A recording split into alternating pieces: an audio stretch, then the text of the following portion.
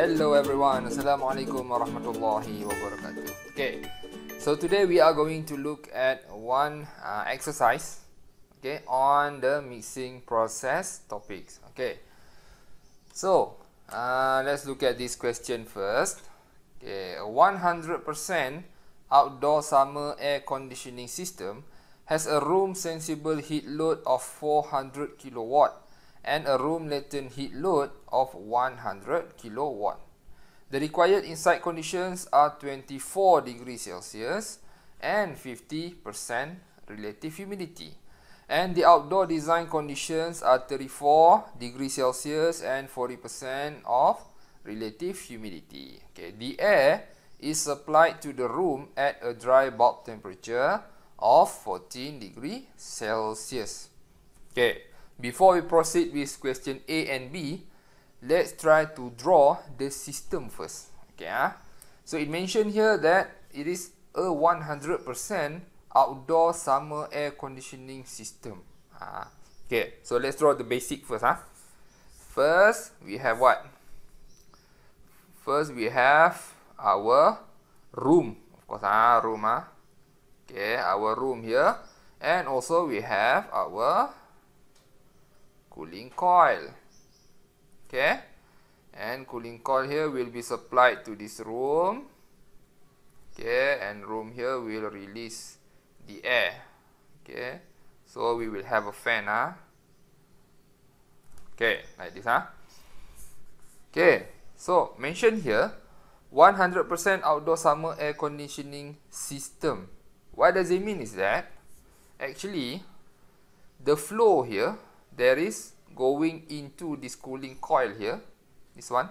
Okay, this cooling coil here is 100% comes from the outdoor or from the outside air.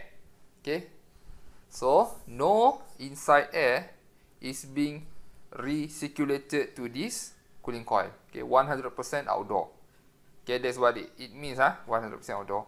So here the condition of the room first, 400 kilowatt. Okay, 400 kilowatt means that we have QS 400 kilowatt, and then we have what? Latent heat load. So QL latent, latent is 100 kilowatt. Okay, what else? The required inside conditions are 24 degrees Celsius and RH 50%. So this one, TI here is 24 and the relative humidity is 50%. 50%. Okay? And then the outdoor design conditions are 34 degrees Celsius and 40% RH. So our outdoor T out is 34 degrees Celsius and RH is 40%. Okay? So the air is supplied to the room at a dry bulb temperature of 14 degrees Celsius. So means that our TS is equals to 14 degrees Celsius. Okay, so this is the schematic diagram of the system. Okay, so air coming from the outside 100% will be cooled down by this cooling coil, and then enters this room here, and then the air from the room here will exit. Okay, and exit to the environment. Okay. Okay. So A, if the bypass factor is 0. What does it mean by bypass factor is 0? Okay. So if you check back our previous lecture, the key point when the bypass factor is equal to 0 is that this one.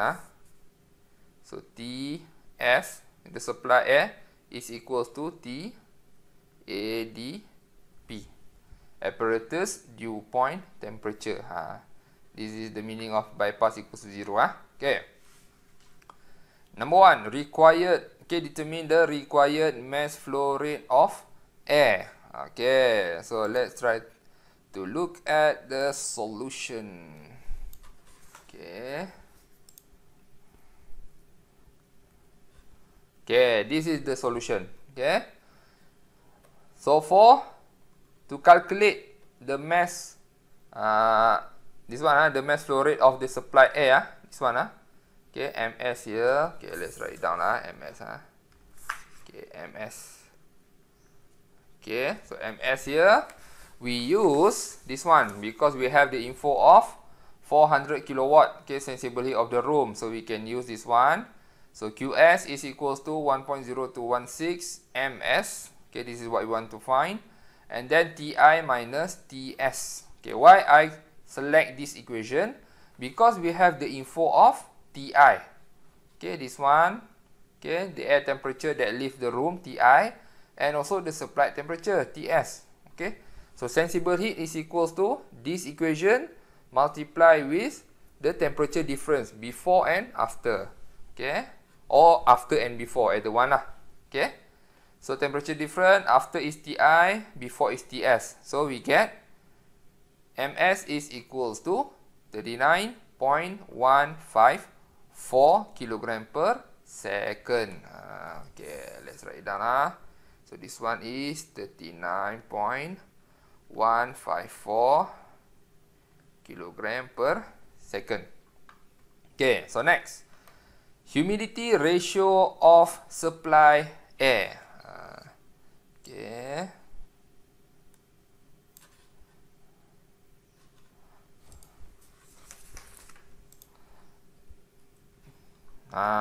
This one. Okay. For this one here, okay, if you look carefully at this equation here, to calculate Ws, okay, humidity ratio of the supply air here is Ws. Okay, for Ws here, because we have the value of latent heat of the room, so we can use QL. Okay, this equation.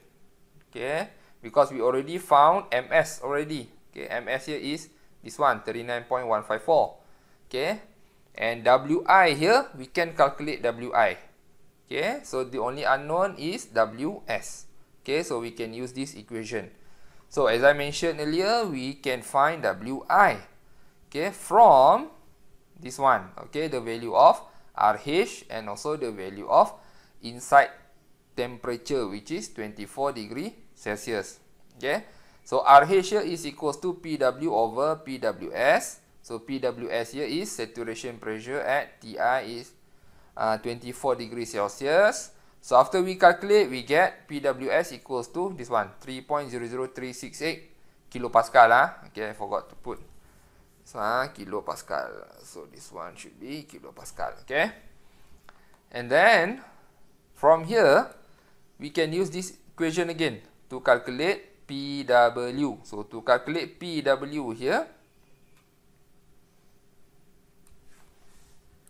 this one here, we use, this one, the relation RH is 0.5 equals to PW over PWS, okay, the one that we calculated, okay, the saturation pressure at 24 degrees Celsius. Then we can find PW is equals to 1.50184 kilopascal. Okay, from here, then we can use this equation, okay, the equation to calculate humidity ratio, which is this one, 0.622 multiply with PW over total pressure minus PW. Then we can get the answer is 0.00936 kilogram per kilogram dA. Okay. So we insert this Wi, the value here, into this equation here, okay, QL equation. Then we can get the value of Ws. Okay, so we insert all the values here. So the only unknown is Ws. So when we calculate Ws, we get 0.0083 kilogram per kilogram dry air. Okay, so you must know how to use this equation wisely.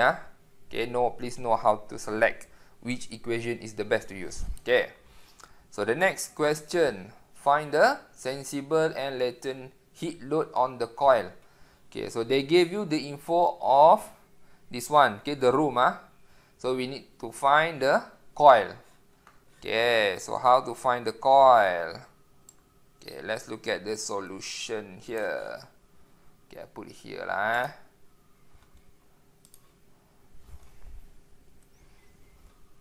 Okay, so sensible heat of the coil still the same, just like the room. So this equation QS 1.0216 multiply with mass flow rate multiply with temperature difference before and after the coil. This one. So before the coil is what? 34 degrees Celsius. After the coil is TS, which is 14 degrees Celsius. So that's why we get 800 kilowatt. This one, QS coil. Okay. To calculate latent heat, we use the same equation again. Okay, for latent heat, equation for latent heat, which is this one. And then we need to find the humidity ratio difference. Okay, before and after. Okay, the cooling coil. Okay. So here, if we look closely here, this WS. Okay. So WS here, we already got the value here from question number 2. This one. WS here. Okay. So WS here, we got it from this one. Okay. This one, WS. Okay. So we don't know the value here, and also we don't know the value of WO. Okay, but again, just like question number 2, we can calculate WO, humidity ratio of the outside here, based on the temperature and also the relative humidity. Okay, so we do the same process just like question number 2. So find PWS using temperature 34 degrees Celsius. We can get 5.35266 kilopascal. And then we can calculate PW using RH and PWS here. So we get PW, which is this one, partial pressure of the wet bulb temperature, is equals to 2.1411 kilopascal. And then WO, okay, the value that we want to calculate here, WO, use this equation, then we can get WO is equals to 0.0134 kilogram per kilogram dry air. So because we already got all the values here, just insert it into this QL equation here. Okay, and then we calculate, we will get the value is 498.5 kilowatt. Okay. Same okay, same process on how to find WO. Okay, just like question number 2. Okay. Question number 3. This one question number question number 3. So next question number 4. Required cooling capacity of the coil, which is the total heat load. So again, total heat load means that we need to add sensible heat and also latent heat. Okay, so we have sensible heat already. We have latent heat already. So sensible heat plus with this latent heat. Okay, so this one is total heat load for the coil. Okay, again, this one is for the coil. For room is different. Okay, coil is different. Okay, this one is for the coil. So this one here, QS coil 800 kilowatt plus with QL coil, which is 498.5. Okay, so when we add these two here, we will get this one. Okay, so the value is 1298.5 kilowatt. Okay, 800 plus 498.5. The question asks you in kilowatt and also in TR. Okay, to convert kilowatt to TR, so we need to divide this kilowatt here. Okay, divide it with 3.5. Okay, and then we can get 371 TR. Okay, so this is the total heat load of the cooling coil in kilowatt and also the in TR. Okay, so coil sensible heat factor. So for this one here, coil sensible heat factor is equals to this one. I want to write it down. Okay, this one here for number 5. Okay, change to black. Okay, number 5 here.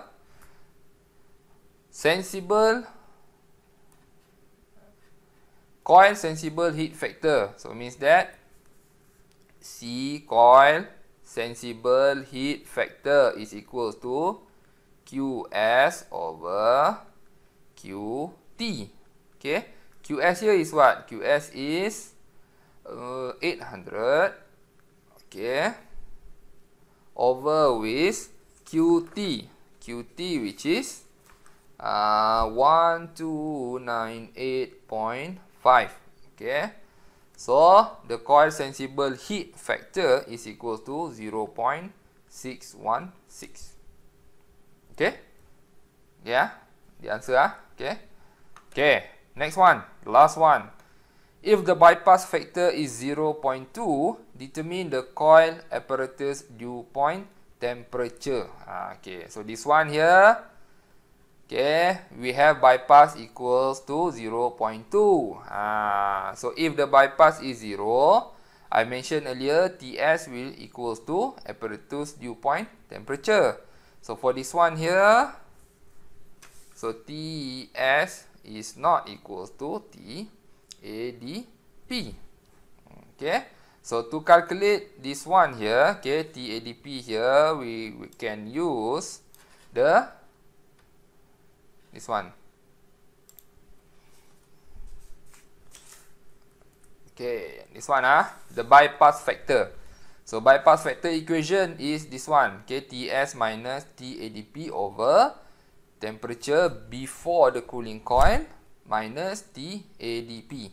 Okay, so we know the bypass factor is 0.2, and then TS we know it is 14, TBC is 34, and we want to find TADP. Okay, the only unknown here. So when we rearrange this equation here, we can get the answer. TADP is equals to 9 degrees Celsius. Okay, so that's it. Okay, so that is one of the example of the mixing process topics. Okay, so hopefully you can understand the solution here. If not, so please watch this video, okay, multiple times, and try to look at the solution carefully, okay, and try to understand it by yourself. Okay, so that's all from me. See you again in the next video. Bye bye.